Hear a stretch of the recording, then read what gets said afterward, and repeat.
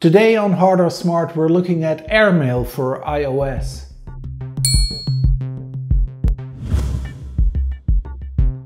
Hey, what's up smarts? Happy Wednesday. I've looked at a lot of email apps for iOS and I found that Airmail is probably the best email app that you can find for your iPhone or iPad. So let me give you a demo on my iPhone. The thing about Airmail is that it holds so much functionality that it's hard to show it all in just one video, but I'll give it a try. First of all, let's go into settings. As you can see, you can add every possible mail account to Airmail.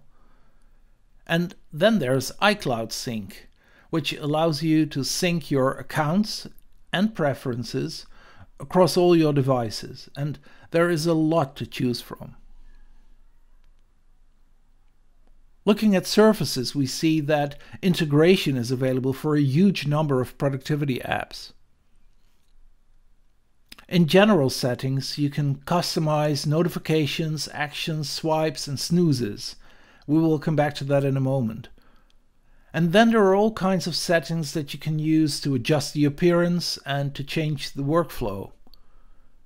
In the more advanced settings, you can set the default browser, and you can determine which size of attachments can be downloaded automatically, if you want to use Touch ID protection, and a lot more. In the composer settings, you can set things like the default sender and how long you have to undo sending if you accidentally hit send. I think it's clear by now that Airmail is extremely customizable. Now, let's look at one of my email boxes. Almost all email apps use swiping left and right now, but Airmail just offers insane functionality. You can set up to 4 swiping levels, left and right, so that's a maximum of 8 customizable swipes, right from your inbox. I use 6 swipes, and let me show you. When I swipe right, you see Send to Evernote, Move to Trash, and Move to Archive. And when I swipe left, you see Move to Folder, Snooze, and Go to the Action List.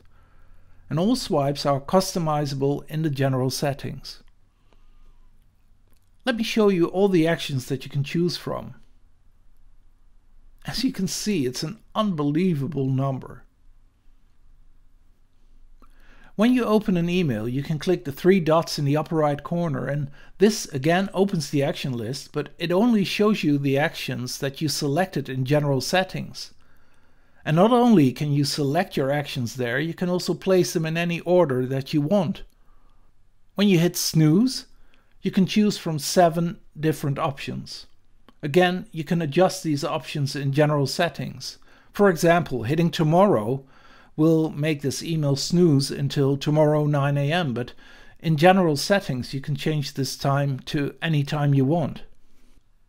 A very nice feature is that you can send your email to your calendar.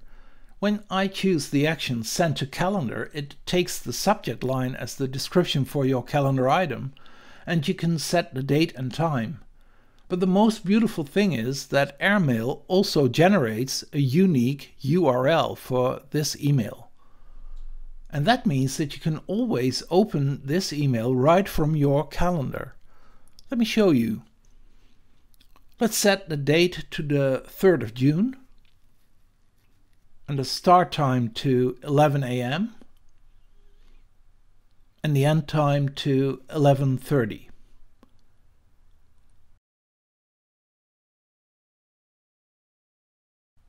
And then when we look in our calendar on the 3rd of June, we see this calendar item and we open it. We also see the URL for the email. And when we hit the URL, it takes us directly to this email in the Airmail app. In my daily practice, this is a very useful feature. So to wrap things up, here are some pros and cons for Airmail. The pros are Airmail is extremely customizable to your needs. It works really fast. It has fast email synchronization and it synchronizes settings between devices. And there is an awesome flexibility in handling incoming email. Think of all the swiping and the snoozing options. It integrates with a huge number of productivity apps. Believe me, I searched, but I couldn't find a lot of cons. The only one that I could think of is that because Airmail is so extremely customizable, you might find a large number of options confusing. And on the other hand, you don't have to use them. With standard settings, Airmail also works fine. I haven't showed you all of Airmail's features, but I tried to cover as much as possible while keeping this video relatively short. And although I showed you the iPhone version today, Airmail is not only available for iPhone, it's also available for iPad and for iMac. And that's it for today. I hope you like Airmail just like I do. Thanks so much for watching, I appreciate it as always. To keep in touch, you can subscribe to this YouTube channel, and I'd appreciate it very much if you do so. You can also join the community, and you can find all the details in the description below. And remember, every day you have the choice to do things the hard way or the smart way. Be smart, and I will see you on the next one.